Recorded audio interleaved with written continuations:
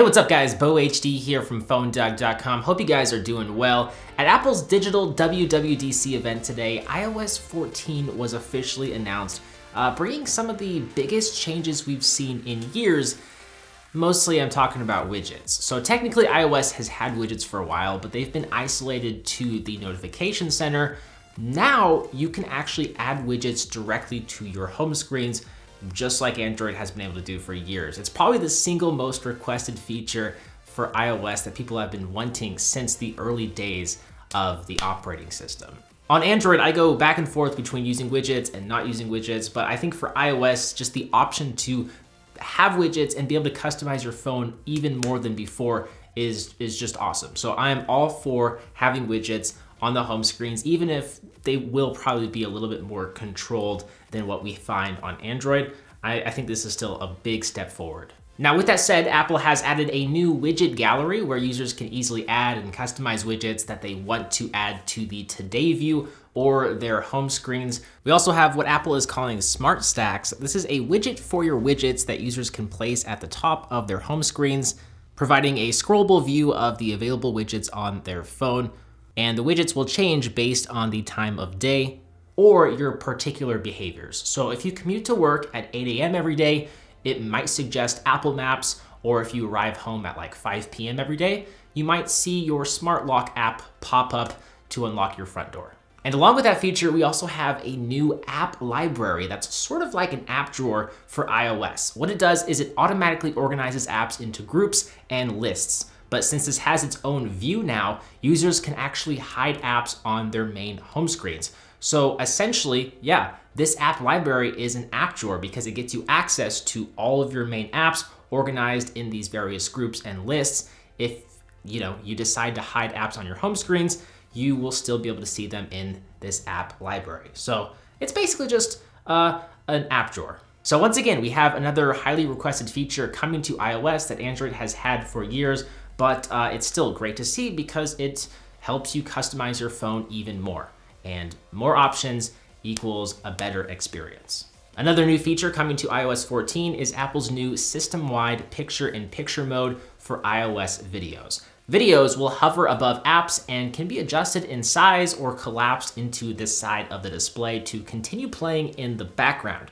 So if you want to write a text message, but still want to listen to the audio of the video you are watching, you can just collapse it off to the side of the screen while you are writing your message. And Siri has been refined to no longer obscure the whole screen of your smartphone when you activate her. Instead, there's just a small overlay at the bottom of the display.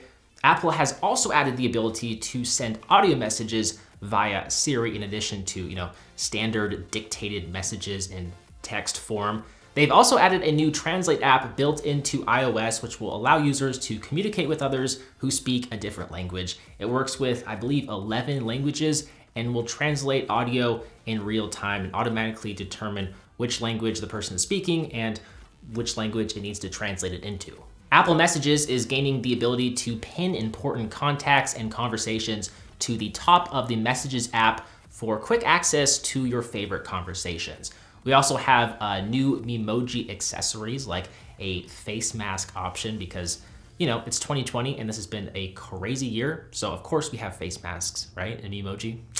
There's also a new threaded conversation feature in group chats and mention notifications to ping specific people in the chat that you are in. And Apple Maps can now feature integration with third-party services like AllTrails and Zagat, so you can see highly reviewed restaurants in Apple Maps using Zagat, and you can also find like popular hiking trails using AllTrails. And Maps also supports cycling and bike riding directions, which takes into account elevation, bike paths, stairs, and roads. Right now, I believe the feature is only in a handful of cities like LA, New York, and a few others, but it will be expanded over time as, Apple has time to record more information like if there's stairs in the bike path, really specific information like that. So it'll take some time, but that's pretty cool. And if you're an electric vehicle owner, I know Tesla has had this feature for a while built into their systems, but if you own a Leaf or other electric vehicle, you will now be able to use the app, the Apple Maps app, to track the current charge of your car. It'll factor in elevation and weather to help give you a very accurate view of your range, and it'll also be able to route you to compatible charging stations. And speaking of cars, I don't know if you know this, but Apple has a CarPlay app, and it's been improved to now support custom wallpapers, so that's cool, and also new app categories: parking apps, electrical vehicle chargers, and fast food takeout ordering apps.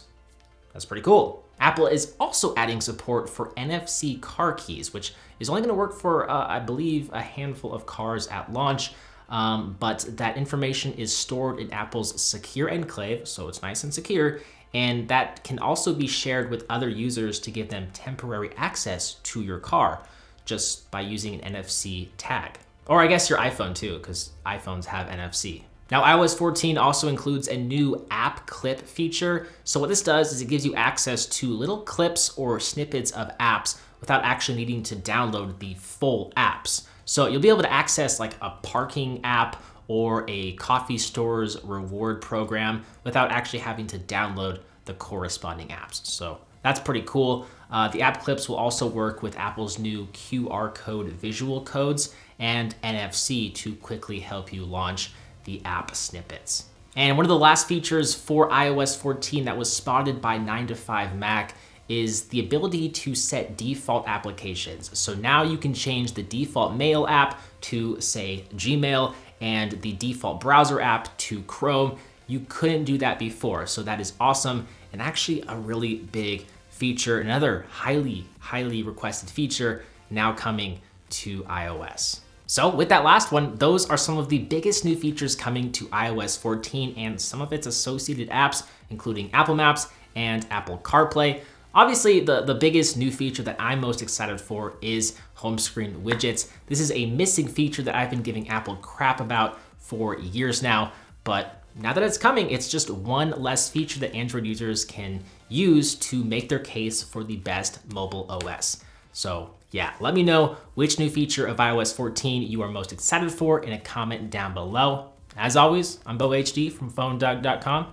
Hope you enjoyed this video. Thank you for watching, and I'll see you right back here in the next one. See ya.